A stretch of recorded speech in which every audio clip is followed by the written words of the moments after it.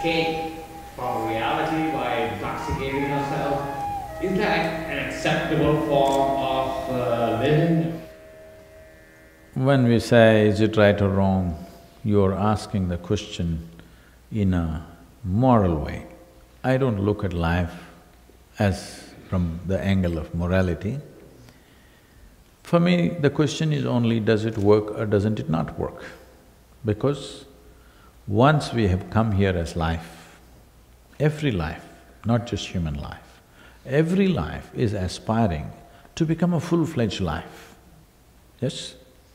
A worm wants to be a full-fledged worm, an insect wants to be a full-fledged insect, a tree wants to be a full-fledged tree. And of course, a human being is aspiring to be a full-fledged human being. But we clearly know what is a full-fledged worm, what is a full-fledged insect, what is a full-fledged tree, but we do not know what is a full-fledged human being. Whatever you have become, still there is a longing within you to become something more, isn't it? So obviously you don't know what is a full-fledged human being. So when you do not even know what is a full-fledged human being, where is the time for you to put yourself to sleep? See, any kind of intoxicant means in some way you're putting down life. One who knows how to manage his own thoughts and emotions, if you knew how to keep your thought and emotion the way you want it, would you keep yourself blissful or tense or miserable or what? I'm asking, it's a question. If your thoughts and emotion took instructions from you, would you naturally keep yourself in the highest level of pleasantness and of experience? You would, right? So if you were at the highest level of experience within you, would you want to put it down with alcohol or drug? No. So right now, our minds are in a state where it is causing enormous amount of stress and misery. You want relief at least at the end of the day. If you drink through the day, you will get labeled, so at least when you go home… A month ago, I was in New York City, the large group of people. I asked them, what do you think is the percentage of people in New York City who can sit in the evening peacefully, not even ecstatic, just peacefully, without even a glass of wine? I'm treating glass of wine as the minimum dosage. They went into a debate and they said 5%. 5% of the people can sit peacefully in the evening without even a glass of wine. I was in London among a very prominent group of people. I asked them, what percentage of people in London can sit peacefully without even a glass of wine? They said less than 1%. I'm saying the entire world is getting there. You know why? Simply because human intellect is active like never before. Never before in the history of humanity, this many people could think for themselves. Earlier, your priest, your pandit, your scripture, your guru, somebody thought for you. You were not supposed to think. In many cultures, if you thought, they took off your head. If you thought for yourself beyond the book that was there, they usually took off your head because you were a nuisance. Yes or no? But for the first time in the history of humanity, more people are thinking for themselves than ever before. Once you start thinking for yourself, unless something is logically correct, you cannot swallow it, isn't it? Something comes to you, unless it makes sense to you, you can't swallow it and digest it, isn't it? Even the worst kind of argument that is happening between people, you're watching the presidential debate and all this, worst kind of argument that's happening, for that person it makes sense. Yes or no? At home, husband and wife, there's an argument, both of them thinks the other is absurd, but within themselves it's making sense to them what they're talking, isn't it? So unless it's logically correct, you cannot swallow it. So once this happens to you, What is happening in the world is, which has already happened to you and it's happening to younger generation in a bigger way, is the heavens will collapse. Not a small accident. Heavens are collapsing. This generation of people, though it is collapsed, they're somehow trying to keep it up. But I'm telling you, your children will pull down the heaven if it doesn't come down. Because it's like this, what is there in heaven? Let's look at this. See, in Hindu heaven, food is very good. There's also drink. So if you like food and drink, you must go to Hindu heaven. It's the best place to eat. Nala himself cooks for you. In another heaven, there are white-gowned ladies floating in the clouds. If you like that kind of ambience, you must go there. If you go to another heaven, you will encounter virgin problems. No drink though there.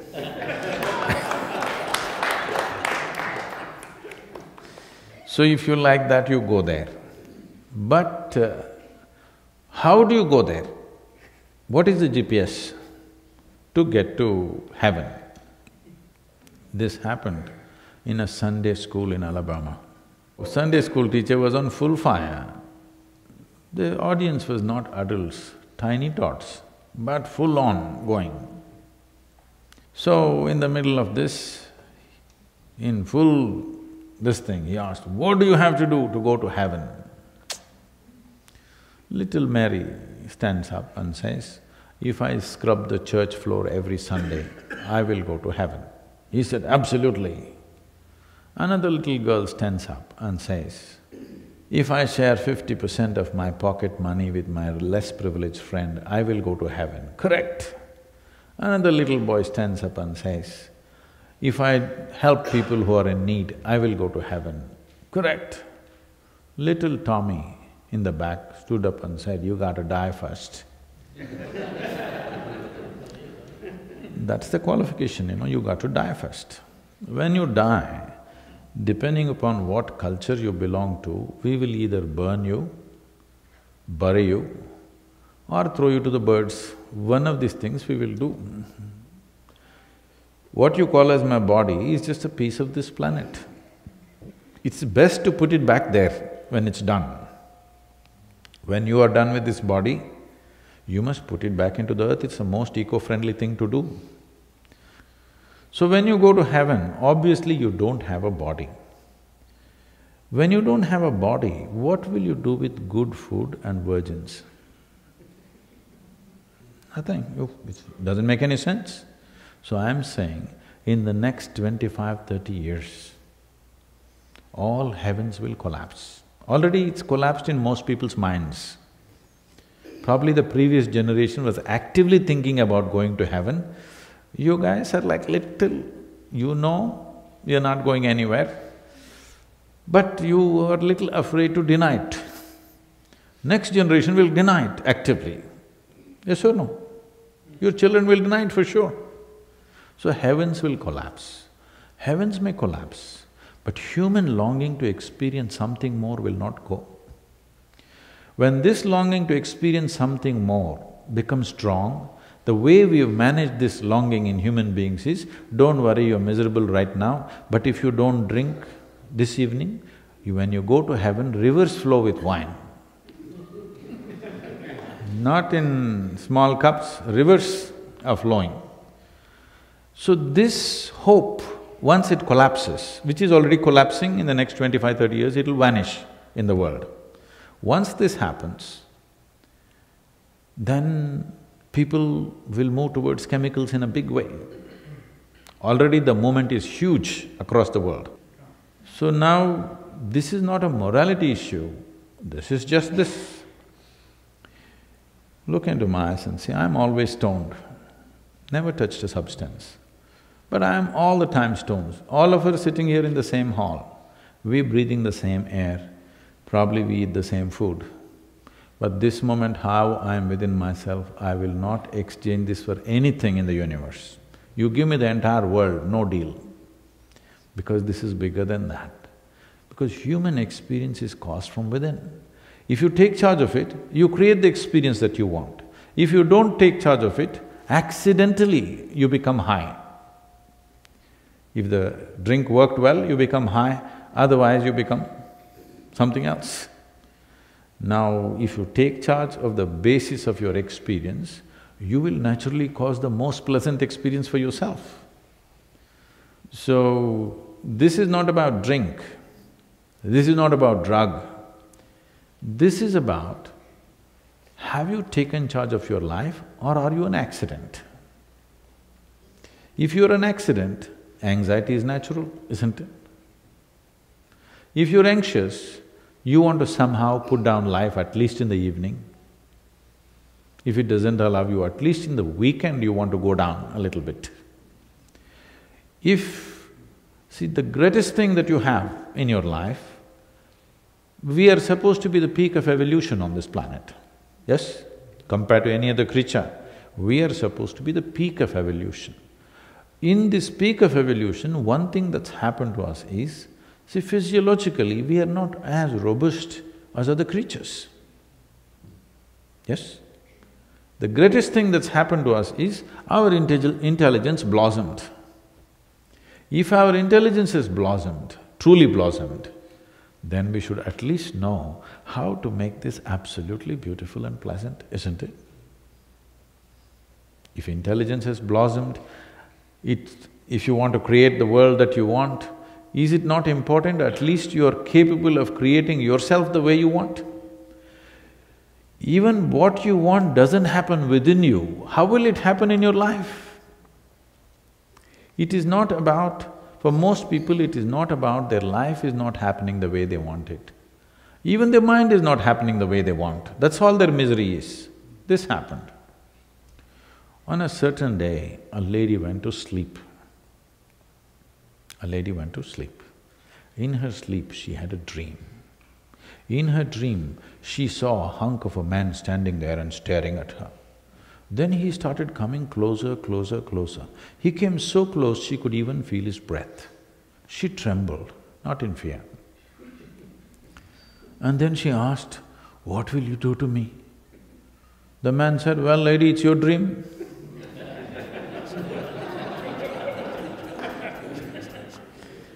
What's happening in your mind is your bloody dream. Even your dream is not happening the way you want it, that's a problem. If your dream was happening the way you want it right now, would you want to drink? Oh my God, this can do so many things to you. You don't need any external help. If your dream could be just the way you want, could you sit here creating absolute bliss for yourself? Yes or no? Yes. So even your dream is not happening the way you want it, that's where it is. Even the dream machine is not taking instructions from you. So the only way is to kill it. No, kill it. With intoxication, you're trying to kill it. In some way, you're trying to kill it, isn't it? Put it to sleep. This is in terms of evolution, it's a regressive step. When 90% of the population on the planet drinks and drugs, let us say, you will see this. Unless we do something significant in the next 15 to 20 years, if we do something significant, this can change. Otherwise, you will see in another 60 to 70 years, where 90% of the human population will be on some kind of a chemical. 70% of the US population is supposed to be on prescription medication. 30% is buying it off the back streets, all right?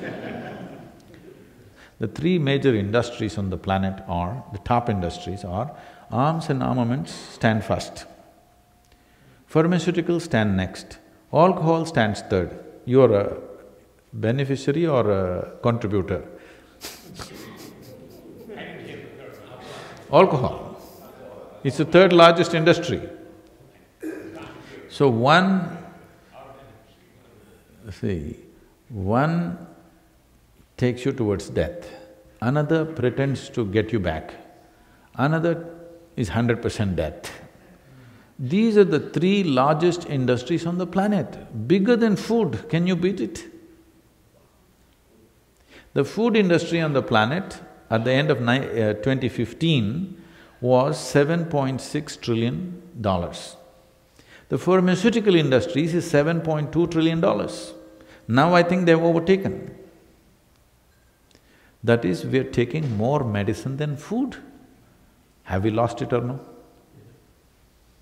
For sure we've lost it, isn't it? So probably in another 5 years, alcohol industry is bigger than food industry. This means we've definitely lost it, isn't it? So this is not about, why should I not enjoy it? I'm saying if you want to truly enjoy this life, because you don't want to enjoy drink, I want you to understand, you want to enjoy your life, isn't it? If you want to enjoy this life, I will teach you a way where you can be super intoxicated, at the same time super alert. How's that for you? Amazing. Look at me. Yeah, amazing. I'm all the time drunk. But if you want, I can just go off like this any moment. I can. You've not seen me. I can go totally intoxicated any moment because all the time I'm on, all the time fully aware. This is what needs to happen to humanity, isn't it? And every human being is capable of this. They've just not paid attention in that direction, that's all. They're going for cheap solutions.